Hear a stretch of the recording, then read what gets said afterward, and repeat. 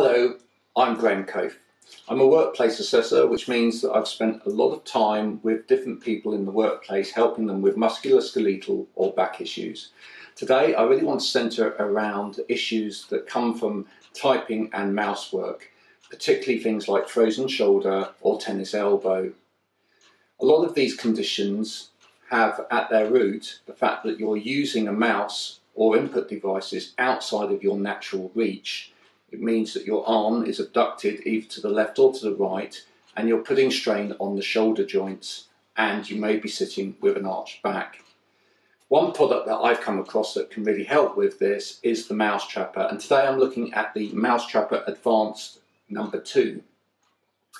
How does this work? It's a mouse that sits in front of a keyboard.